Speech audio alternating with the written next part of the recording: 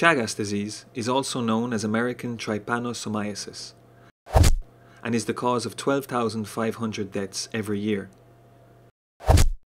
It's estimated that between 8 and 10 million people suffer from the disease. It affects mainly Latin America, but as a result of the increase in global migration and mobility, cases have also been reported in Europe, the United States, Australia and Japan. The Chagas vector is the kissing bug. People infected with the Trypanosoma cruzi parasite could show some sign or symptom at the time of infection.